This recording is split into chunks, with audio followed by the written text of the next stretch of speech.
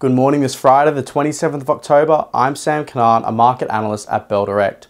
Wall Street closed lower on Thursday as earnings season results failed to live up to investor expectations. The tech-heavy Nasdaq had the sharpest decline out of all three major indices, losing 1.76%, dropping deeper into correction territory following the release of results from technology company Meta, which fell short of expectations. The S&P 500 and the Dow Jones also finished the day in the red, losing 1.18% and 0.76% respectively. Over in Europe, markets closed lower as investor attention remains on earnings season and government bond yields. The STOXX 600 closed down 0.5%, with most major sectors finishing in negative territory. Germany's DAX closed just over 1% lower, the French CAC ended the day down 0.38%, and over in the UK, the FTSE 100 retreated 0.81%. Locally yesterday, the ASX 200 closed 0.61% lower, with the information technology and real estate sector closing 2.56% and 2.07% lower respectively.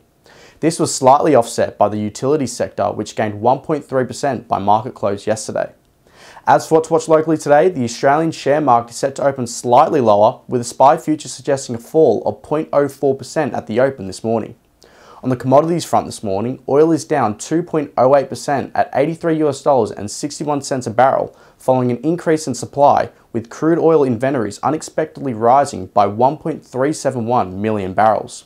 Gold is up 0.25% to $1,984.50 an ounce, as investors react to stronger than expected economic data from the US.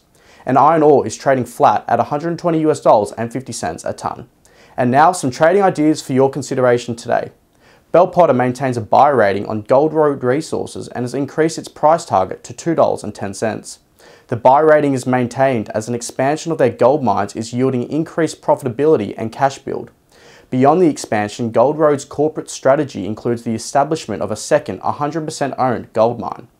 And Trading Central has identified a bullish signal in SG Fleet Group, indicating that the stock price may rise from the close of $2.54 to the range of $2.82 to $2.88 on a pattern formed over 21 days, according to the standard principles of technical analysis.